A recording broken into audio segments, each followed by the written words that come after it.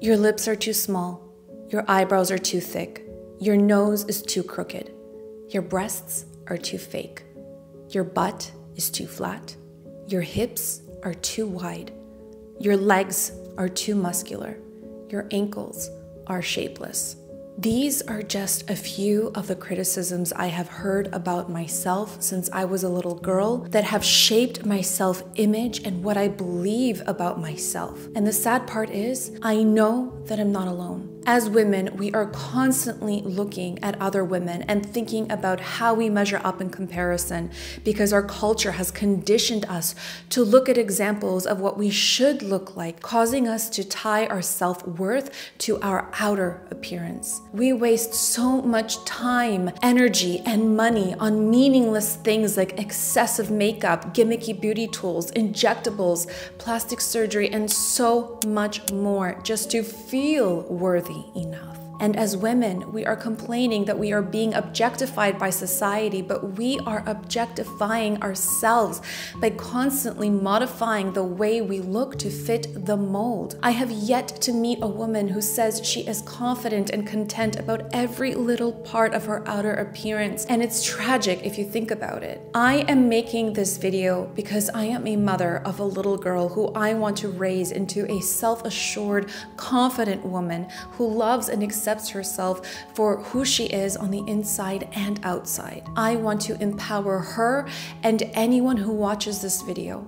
I want to share my journey and life experiences within this beauty industry so that you can learn from my struggles and see how we are all being made to feel ugly and worthless. It is all part of the patriarchy trying to control our divine feminine power. And by playing into this game, we are giving up our sacred power little by little. Beauty is not one size fits all. So why are we molding ourselves to fit the same image our society has constructed for us? And why are most of these unrealistic standards targeting women and young girls? This is not a coincidence. I know that making this video is going to bring up a lot of heated conversation, and I know that I will get a lot of hate because I am a privileged white woman. I am aware of this privilege, but I also want to kindly ask that you don't dismiss my experiences. I want to use my voice and my privilege to help as many women as I can to feel seen, heard, and represented. We are much more powerful when we unite and push for change together. I am so passionate about this conversation because the beauty industry has gone too far and it's causing us to reject ourselves, loathe our bodies, and succumb to the endless cycle of body manipulation and morphism. This has to stop. Before I get into all of the lies we are told about beauty from the time that we are impressionable young children, I want to make one thing very clear. I am not shaming anyone that does anything to change the way they look so that they can feel more confident in their own skin. In fact, I have dabbled with my fair share of beauty treatments over the years, such as Botox fillers and less invasive beauty enhancements such as full coverage makeup, fake eyelashes, and scary vampire facials. I don't think there is anything wrong with doing these things as long as you are doing them mindfully and with the right intentions. Do them for you. Do them because you want to enhance and celebrate the natural features that you were born with, not because you are trying to look like someone else or you want to keep up with that friend who is constantly changing her appearance for all the wrong reasons and making you feel bad about yourself. Our society has crossed many lines with normalizing Botox, fillers, and even plastic surgery. Everyone wants bigger lips, bigger breasts, perfectly straight noses, smaller waists, higher cheekbones. Everyone is starting to look the same. And where do we draw the line? Why is no one asking any questions? And why is this the new standard of beauty? And what's even more concerning is that these beauty enhancements are becoming more and more prevalent with younger girls. Boys too, but let's be honest, most of the pressure is being placed on young, impressionable girls, and it terrifies me. Our children are now watching reality TV and beauty gurus on YouTube and seeing these unrealistic standards of beauty all over social media, digital ads, influencer marketing, magazines, films, blog posts, and so much more. And they think this is what they are supposed to aspire to, morphing their precious little faces and bodies until they are completely unrecognizable. Why is it that they don't feel good enough and beautiful just as they are? Why is it that the first thing we focus on when we look at ourselves in the mirror is all of our imperfections instead of our beauty, our stretch marks, our cellulite, our wrinkles, and sagging skin? Why do I still have insecurities about how I look as a grown woman? The answers to these questions can be found in our childhood and in the culture we have been raised in. We have been programmed to want to look a certain way because our society tells us this is how we get attention, acceptance, admiration, and respect. But this is all a lie. We need to do a lot of inner work and self-reflection to rewire our brains, to change these unrealistic standards in our minds so we can break free and love and accept ourselves for who we are at our core. We need to teach our children to love and accept themselves for who they are through our own actions. How can we tell our children that they are beautiful and perfect just the way they are, and how much they look just like us one moment, and then break ourselves down when we look at ourselves in the mirror the next? What kind of message do you think we are sending our children by doing this? I am going to lay it all out for you so that you can see how we have been brainwashed into believing we are not beautiful enough, and help you harness your true inner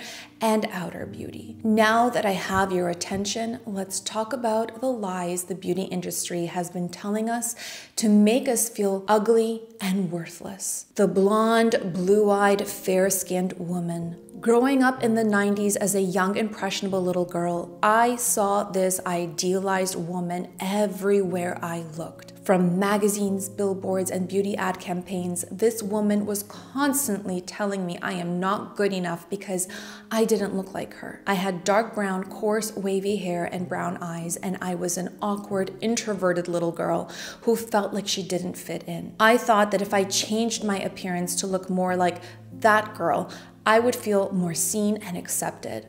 So one day I went to the drugstore during my school lunch break and I box dyed my hair blonde. Shortly after, I convinced my parents to let me get blue contact lenses because my brown eyes made me feel ugly. I transformed myself to look like the girl that our society had so blatantly idealized before I even graduated from elementary school. It didn't help that my two best friends at the time were gorgeous, one with natural ginger hair and piercing blue eyes, and the other with natural blonde hair and green eyes. Even though I never admitted it, I always felt like the ugly duckling in the group. Some 20-ish years later, I have learned to love and accept my natural hair color and eye color that I was born with. I am older and wiser, and thankfully, I now understand that I was trying to live up to a toxic portrayal of what a woman should look like and not what she actually looks like in the real world. The beauty industry has come a long way in the last 20 years, but there is still a lot of work to be done. In some cultures, it is still a standard to have fair skin, and they even normalize using skin bleaching creams such as Fair and Lovely to whiten their complexions from childhood. Beauty brands are still limited with their makeup formulations that enhance the features of different skin, hair, and eye colors. The fashion and entertainment industries are still predominantly Caucasian men and women that fit a certain look and fail to represent visible minorities in a realistic way that allows regular people to see themselves in these models or characters. I hope that our social norms will continue to change and we can get to a point where everyone feels seen and heard. The perfect woman. When I was around 14 years old, I convinced my mother I wanted to get into modeling. For me, this choice stemmed from the need to build my confidence by doing something that I thought would make people notice me. But in reality, the modeling industry broke me apart and left me feeling less confident about myself and my body than I ever did before. I remember attending one particular agency call where the man interviewing me was looking me up and down like a piece of meat and then proceeded to tell me that I was borderline too short and too curvy to be a model. For the record, I was 5'9" and at the time weighed 140 pounds, which is a perfectly healthy weight and height for a young developing woman. He told me that if I wanted to have a chance to succeed in the industry, I needed to start walking at least 4 kilometers a day and survive on 800 calories.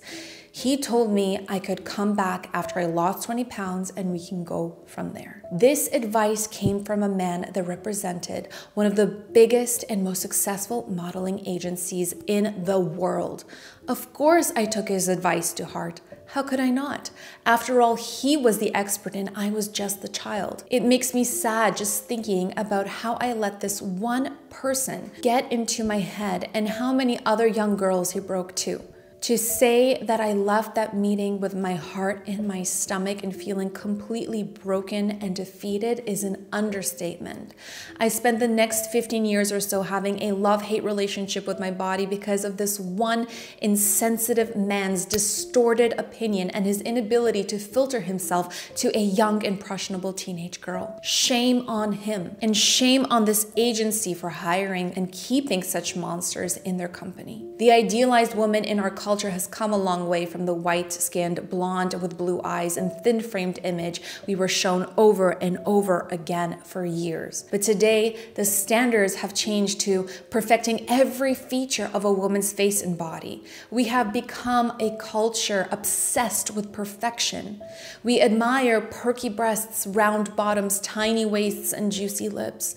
In my opinion, it is an even more unrealistic beauty standard than before because now we are focusing in on every feature on a woman. We are still objectifying the woman's body by creating this idealized image to aspire to, especially with the unwavering rise in diets, exercise programs, plastic surgery, meal plans, an overwhelming amount of photoshopped and filtered images being blasted all over social media. It is so easy to obsess about how we look if our body doesn't look like the body that our society puts on a pedestal. I wish I could go back and talk to myself as a little girl and tell her she is good enough just the way she is. I know I can't do that, but I can give my daughter the tools she needs so that she is prepared to deal with what's to come during her impressionable years. I'm going to tell her that real women come in all shapes and sizes. She could be skinny or curvy, voluptuous or short, tall or athletic, and all of these forms are equally beautiful in their own right. And most importantly, I'm going to show her how to love herself through my own actions.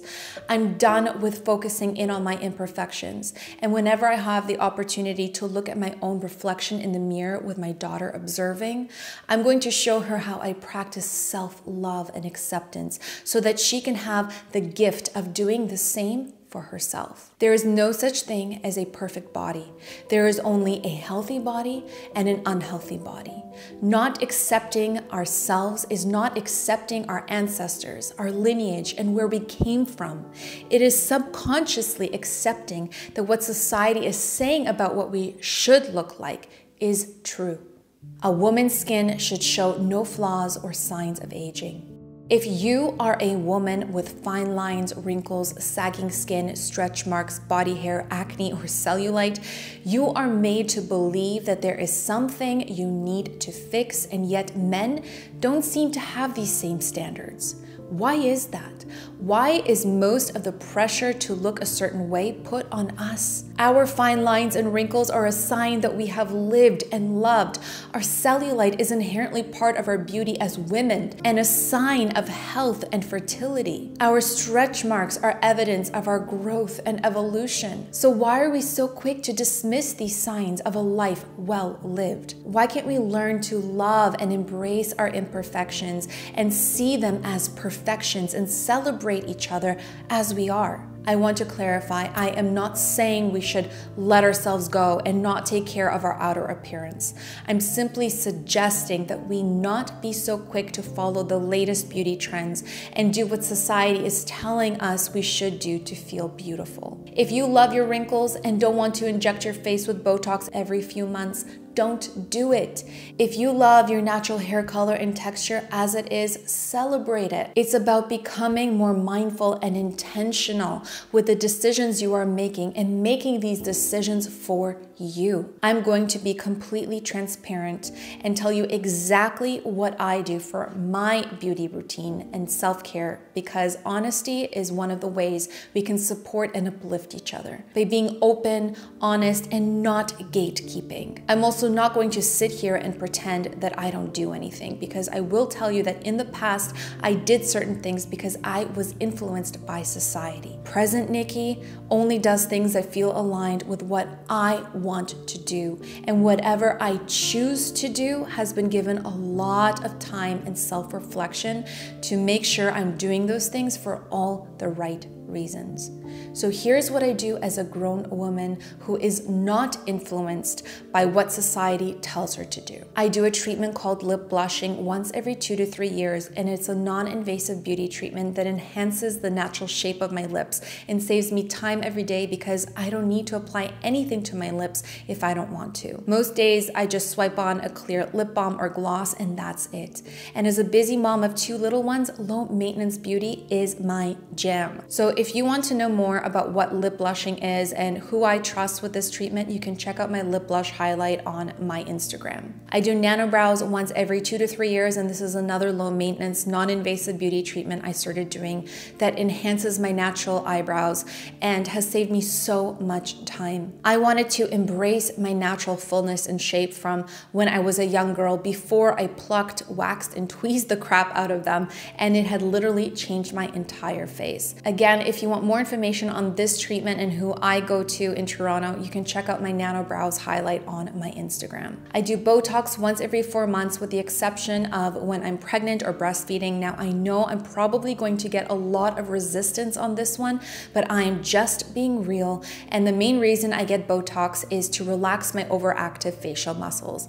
I really don't care about having fine lines or wrinkles, and personally I think it's a sign of a life well lived, but for me, having extremely overactive facial muscles has caused me to get really bad headaches in the past, and Botox is the only thing that keeps them at bay for long periods of time. This is a very personal decision that I have made that works for me, and I'm telling you this because I want you to ask yourself these questions before you decide to get a beauty treatment, invasive or not. I do a treatment on my hair called Proaddiction once every 6 months, and this is a natural hair treatment I've been getting over the last year or so to help relax my coarse and frizzy hair. It also made my hair a lot more manageable and so much healthier. I literally don't style my hair anymore, and if I do style it, it's very, very minimal. I talked about this beauty treatment in past videos and on my Instagram, so I won't go into too much detail about it here, but this is another example of a beauty treatment I do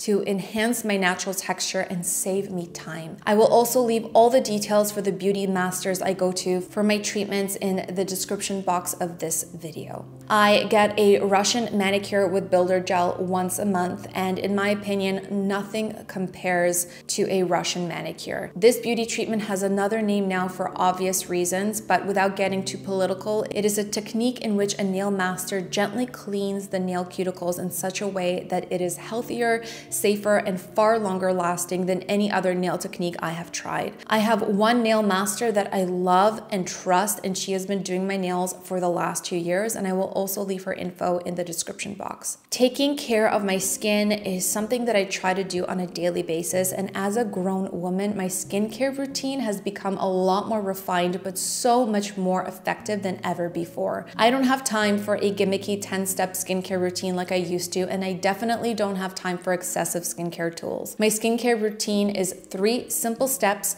cleanse, tone, and moisturize. And sometimes, if I have the time, I use my gua sha to sculpt my skin and reduce any inflammation and puffiness. The products I use are based on my skin type and skin concerns, so I'm not going to go into detail as to what I use. What's more important than using what someone else is using is knowing your own skin and what works for it. This takes time and really learning to love your skin and adapt to its needs based on your environment and hormone changes as a woman, not by buying the first thing your favorite beauty influencer tells you to buy. Minimal makeup is something that I apply about twice a week, depending on my work schedule or if I have any events that I'm getting ready for. The old Niki used to feel very insecure about leaving the house without a full face of makeup and full coverage foundation, but the new Niki embraces all of her freckles, sunspots, birthmarks, and imperfections because that's what makes me real. And when I do wear makeup, I have a very, very minimal approach with very few items and focus on just enhancing the natural features I was born with instead of trying to conceal everything, cover everything up, and manipulate my face. A mother should bounce back quickly and always be perfectly put together. I used to look at myself in the mirror and deconstruct everything I didn't like about myself. My crooked angled nose, my bushy eyebrows, my big ears, my wide hips, my muscular legs, and my shapeless ankles. It wasn't until I birthed my daughter when I was 29 years old that I realized I cannot go on like this anymore. I need to set a better example for her and teach her that our beauty comes from the inside and it radiates from the totality of our body parts, regardless if they are considered perfect or imperfect based on society standards. Another thing I realized since becoming a mother is the pressure to bounce back so quickly after giving birth. Our society shames women and their bodies for not looking a certain way after creating life and bringing a human into this world, and it makes me so sad that this is the world we live in. How about focusing on the beautiful sacrifices we have made to bring life into this world? How about celebrating this incredible superpower we have as women and giving women the time and the space to bounce back or not bounce back at their own pace? Mothers are the ones who shape and nurture our future's generation and can help change the world for the better. And we are shifting their focus from making this profound impact to focusing on how they look. What is wrong with this picture? Our society has created this picture perfect image of the ideal woman. The problem is this ideal woman looks nothing like the majority of the women on this planet. There are so many different shapes and sizes and characteristics of a woman's face and body and features that are severely misrepresented in our culture. Our true power as women and our ability to create life, to nourish a developing infant from our sacred breasts has been broken down and objectified to feed the needs and wants of the patriarchy. It is meant to break us down to the sum of our body parts and shift our focus away from our true essence and purpose as the powerful women that we are. We are essentially being pinned against each other without even realizing it. When I look at myself in the mirror now after becoming a mother, I still see imperfections, but I choose to love and accept myself for what my body has done for me. My wider hips carry two beautiful, healthy babies to term, and they have helped me bring them into this world. My breasts have nourished them from the day they were born until they were each 18 months old. This is a superpower that is truly unique and that I will forever be grateful for. It is something that no one can take away from me. It has made me look at my body from a different perspective and have a completely different love and appreciation for it than I ever have in my entire life. The message I hope to convey through this video is to love and accept yourself for everything you already are. Focus less on how others perceive you and more on how you feel about yourself and in your body. Be honest with yourself and only do what makes you happy. Take time to reflect and look inwards, to ask yourself why you feel the way you feel, and if seeking approval is really going to make you feel better about yourself, because I can promise you it won't. There is nothing wrong with taking care of yourself, grooming yourself, and wanting to look and feel like the best version of yourself. But the power lies in doing it for you, because it's what you want to do and not because you were influenced by something or someone. Beauty is not measured by what you see in the reflection of your mirror. Beauty can only come from within. Your kindness, your character, how you treat yourself and the others around you, that is real beauty. Our differences and our imperfections are what make us uniquely beautiful, just as we are. Our stories and experiences are what shape and mold us. You can live your entire life trying to perfect your outer appearance to the world, but none of it will matter if you abandon your true, authentic self behind the mask. What you feed your mind, body, and soul on a daily basis, and how you radiate love and light to the people around you is far more beautiful than what you look like on the outside. Let's change the paradigm and normalize real beauty in all of its forms. Let's focus on the integrity and character of people and how they make us feel instead of what they look like. Let's raise our children to love and accept not only themselves, but others around them. In order to change our world, we need to start from changing ourselves from within. If you enjoyed this video, I think you will enjoy this one too, where I talk about the biggest regrets in my life. It would also mean a lot to me if you would consider subscribing to my channel if you haven't already, and letting me know what you thought about this video in the comments. Thank you for watching, and I will see you in my next one.